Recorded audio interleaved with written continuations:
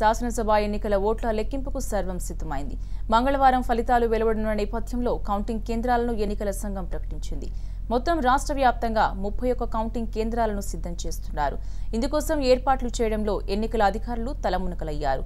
హైదరాబాద్ పరిధిలోని 15 నియోజకవర్గాలకు 13 కేంద్రాలు ఏర్పాటు చేయగా రంగారెడ్డి జిల్లా పరిధిలోని 8 నియోజకవర్గాలకు 1 కేంద్రం కేటాయించారు. జిల్లాలో 2 నుంచి 6 నియోజకవర్గాలకు 1 చొప్పున లెక్కింపు కేంద్రాలు సిద్ధం చేస్తున్నారు. 31 జిల్లాలో మొత్తం 119 అసెంబ్లీ స్థానాలకు సంబంధించి ఓట్ల లెక్కింపు ఈ నెల 11న జరగనుంది. తెలంగాణ రాష్ట్ర వ్యాప్తంగా 31 కౌంటింగ్ కేంద్రాలను సిద్ధం చేస్తోంది రాష్ట్ర ఎన్నికల సంఘం. కొమరం భీం ఆసిఫాబాద్ జిల్లాలోని 2 నియోజకవర్గాలకు సంబంధించి ఆసిఫాబాద్లోని సోషల్ వెల్ఫేర్ జూనియర్ కాలేజీలో ఓట్ల లెక్కింపు జరగనుంది.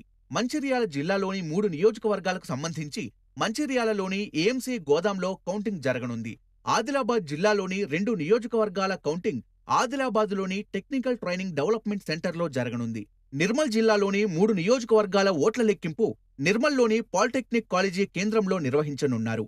నిజామాబాద్ జిల్లాలోని 6 నియోజకవర్గాల కౌంటింగ్ జిల్లా కేంద్రంలోని గవర్నమెంట్ పాలిటెక్నిక్ కాలేజీలో జరగనుంది. కామారెడ్డి జిల్లాలోని 3 నియోజకవర్గాల ఓట్ల లెక్కింపు పట్టణంలోని ఏఎంసీ గోదాంలో నిర్వహించనున్నారు.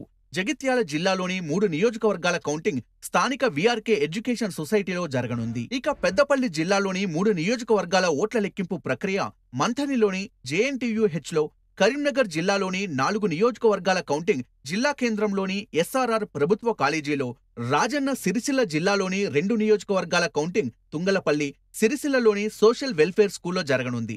సంగారెడ్డి జిల్లాలోని 5 నియోజకవర్గాల కౌంటింగ్ సంగారెడ్డిలోని గీతం యూనివర్సిటీలో జరగనుంది. మెదక్ జిల్లాలోని 2 నియోజకవర్గాల ఓట్ల లెక్కింపు మెదక్లోని వైపీఆర్ కాలేజ్ ఆఫ్ ఎడ్యుకేషన్ ప్రాంగణంలో, సిద్దిపేట జిల్లాలోని 4 నియోజకవర్గాల ఓట్ల కౌంటింగ్ పట్టణంలోని ఇందూరు ఇన్స్టిట్యూట్ ఆఫ్ టెక్నాలజీలో నిర్వహించనున్నారు. మహబూబ్ నగర్ జిల్లాలోని నారాయణపేట, మహబూబ్ నగర్, జడ్చర్ల సెగ్మెంట్లలోని ఓట్ల కౌంటింగ్ ధర్మాపూర్లోని జేపీ ఇంజనీరింగ్ కాలేజీ ఆడిటోరియంలో జరగనుంది. దేవరకద్ర, మక్తల్ నియోజకవర్గాల ఓట్ల లెక్కింపు ప్రక్రియ జేపీ కాలేజ్, అబ్దుల్ కలాం బిల్డింగ్లో నిర్వహించనున్నారు. నాగర్ కర్నూల్ జిల్లాలోని 3 నియోజకవర్గాల ఓట్ల లెక్కింపు నెల్లికొండలోని అగ్రికల్చర్ మార్కెట్ యార్డ్లో జరగనుంది. వనపర్తి జిల్లాలోని ఒక్కో సెగ్మెంట్లు ఓట్ల లెక్కింపు స్థానిక న్యూ అగ్రికల్చర్ మార్కెటింగ్ బిల్డింగ్లో నిర్వహించనున్నారు. ఇక జోగులాంబ గద్వాల జిల్లాలోని 2 సెగ్మెంట్ల కౌంటింగ్ను గద్వాలలోని ఓల్డ్ బిల్డింగ్ ఎస్కేటీఆర్ కాలేజీలో జరగనుంది. నల్గొండ జిల్లాలోని 6 నియోజకవర్గాల ఓట్ల లెక్కింపు ప్రక్రియ దుప్పల్లపల్లిలోని టీఎస్ హౌసింగ్ వేర్ హౌస్ కార్పొరేషన్లో జరగనుంది. సూర్యాపేట జిల్లాలోని 4 సెగ్మెంట్లకు సంబంధించిన కౌంటింగ్ సూర్యాపేటలోని ఏఎంసీ గోదాంలో నిర్వహించనున్నారు. యాదాద్రి జిల్లాలోని 2 నియోజకవర్గాల ఓట్ల లెక్కింపు భువనగిరిలోని అరోరా ఇంజనీరింగ్ కాలేజీలో, జనగామ జిల్లాలోని 3 సెగ్మెంట్ల కౌంటింగ్ పెంబర్తిలోని వీబీఐటీలో, మహబూబాబాద్ జిల్లాలోని 2 నియోజకవర్గాల ఓట్ల లెక్కింపు జిల్లా కేంద్రంలోని ఫాతిమా హైస్కూల్లో నిర్వహించనున్నారు. ఇక వరంగల్ రూరల్ జిల్లాలోని 2 సెగ్మెంట్ల కౌంటింగ్ ఎనుమాములలోని ఏఎంసీ యార్డ్లో, వరంగల్ అర్బన్ జిల్లాలోని 3 నియోజకవర్గాల ఓట్ల లెక్కింపు ప్రక్రియను ఎనుమాములలోని ఎమ్మెల్సీ గోదాంలో నిర్వహించనున్నారు. భూపాలపల్లి జిల్లాలోని 2 నియోజకవర్గాల కౌంటింగ్ జిల్లా కేంద్రంలోని అంబేద్కర్ స్టేడియంలో జరగనుంది.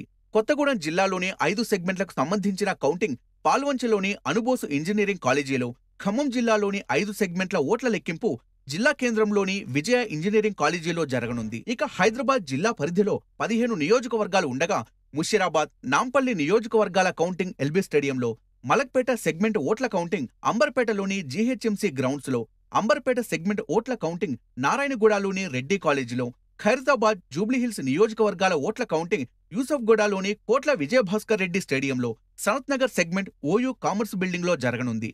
తార్నాక, కార్వాన్ సెగ్మెంట్ల కౌంటింగ్ మాసప్ ట్యాంక్లోని ప్రభుత్వ పాలిటెక్నిక్ కళాశాలలో, గోసామహల్ నియోజకవర్గం ఓట్ల కౌంటింగ్ కోటి ఉమెన్స్ కాలేజీ ఆడిటోరియంలో, చార్మినార్ సెగ్మెంట్ ఓట్ల కౌంటింగ్ ఎగ్జిబిషన్ గ్రౌండ్స్లోని కమలా నెహ్రూ పాలిటెక్నిక్ కళాశాలలో, నాంపల్లి, చాంద్రాయనగుట్ట సెగ్మెంట్ల ఓట్ల కౌంటింగ్ నిజాం కాలేజీలో, యాకత్పురా సెగ్మెంట్ కౌంటింగ్ నాంపల్లిలోని సరోజినీ నాయుడు కాలేజీలో, బహదూర్పురా సెగ్మెంట్ మాసప్ ట్యాంక్లోని సాంకేతిక విద్యాభవన్లో, సికింద్రాబాద్ సెగ్మెంట్ల ఓట్ల లెక్కింపు ఓయూలోని పీజీఆర్ఆర్ డిస్టెన్స్ ఎడ్యుకేషనల్లో జరగనుంది.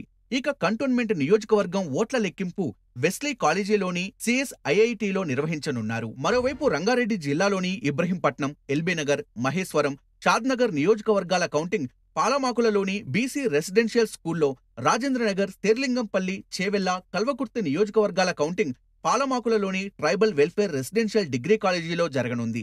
వికారాబాద్ జిల్లాలోని 4 నియోజకవర్గాల ఓట్ల లెక్కింపు స్థానిక అగ్రికల్చర్ మార్కెట్ గోదాంలో నిర్వహించనున్నారు.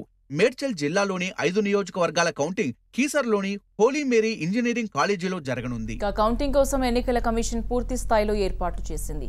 హైదరాబాద్ వ్యాప్తంగా మొత్తం 13 కౌంటింగ్ సెంటర్లను ఏర్పాటు చేశారు. స్ట్రాంగ్ రూమ్ల వద్ద 3 అంచెల భద్రతను కంటిన్యూ చేస్తున్నారు. యూసుఫ్గూడలోని కోట్ల విజయభాస్కర్ రెడ్డి స్ట్రాంగ్ రూమ్ నుంచి మరింత సమాచారం మా రిపోర్టర్ పవన్ అందిస్తారు. పవన్,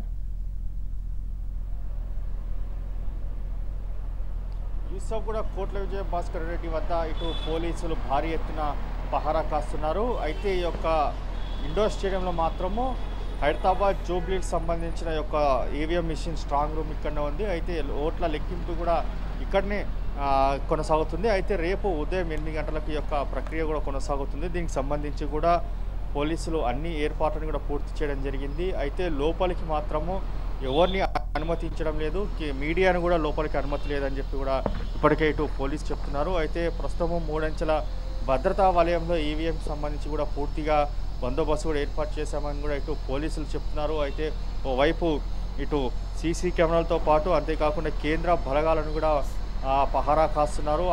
దీనికి ప్రతి ఒక్కరిని కూడా క్షుణ్ణంగా పరిశీలించి లోపలికి పంపిస్తున్నామని చెప్పి కూడా ఇటు పోలీసులు కూడా చెప్తున్న పరిస్థితి కనిపిస్తుంది. మొత్తానికి మాత్రము ఇటు ప్రజాకూటమి ఆరోపిస్తున్న నేపథ్యంలోని యొక్క భద్రతకు సంబంధించి కూడా రిటర్నింగ్ ఆఫీసర్ ఎప్పటికప్పుడు కూడా పర్యవేక్షిస్తున్నారు. సీసీ కెమెరాల ద్వారా దీనికి సంబంధించి కూడా ఎవరు వస్తున్నారు, అనుమానితులు ఎవరైనా ఉన్నారా అనే దానిపైన కూడా ఎప్పటికప్పుడు కూడా కమాండింగ్ కంట్రోల్ ఏర్పాటు చేసి అక్కడ పూర్తిగా చర్యలు కూడా తీసుకోవడానికి కూడా ఇటు పోలీసులు కూడా అన్ని సన్నాహాలు కూడా పూర్తి చేయడం కూడా జరిగింది. ఈ నేపథ్యంలోనే రేపు ఉదయం 8 గంటలకు ఈ యొక్క ప్రక్రియ ఏదైతే లెక్కింపు ప్రక్రియ కొనసాగుతుందో దానికి సంబంధించి కూడా ప్రతి నియోజకవర్గానికి 14 టేబుల్లను కూడా ఏర్పాటు చేశారు. ఒక్కొక్క టేబుల్ సంబంధించి కూడా ఒక టేబుల్ రిటర్నింగ్ అధికారికి ప్రత్యేకంగా కూడా ఒక టేబుల్ అమర్చి అక్కడి నుంచి కూడా రేపు ఉదయం 8 గంటలకు కూడా ఓట్ల లెక్కింపు ప్రక్రియ కొనసాగుతుంది.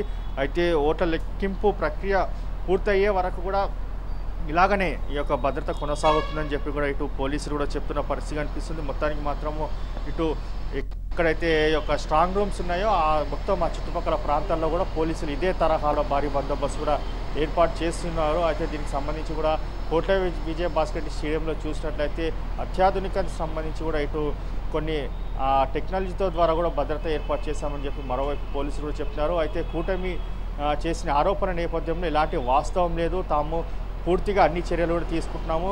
ఒకరోజు ఉదయం ఒక నివేదిక తయారు చేస్తున్నాము, అంతేకాకుండా సాయంత్రం ఒక నివేదిక తయారు చేసి దీనికి సంబంధించి ఉన్నతాధికారులు కూడా పంపిస్తున్నామని చెప్పి కూడా ఇటు రిటర్నింగ్ అధికారులు కూడా చెప్తున్నారు. సీసీ కెమెరాకి సంబంధించి కూడా పూర్తిగా ఏదైతే టెక్నాలజీ ఉందో ఆ యొక్క సీసీ కెమెరాకి సంబంధించి కూడా విజువల్స్ కూడా పూర్తిగా ఎప్పటికప్పుడు కూడా భద్రపరుస్తున్నాము.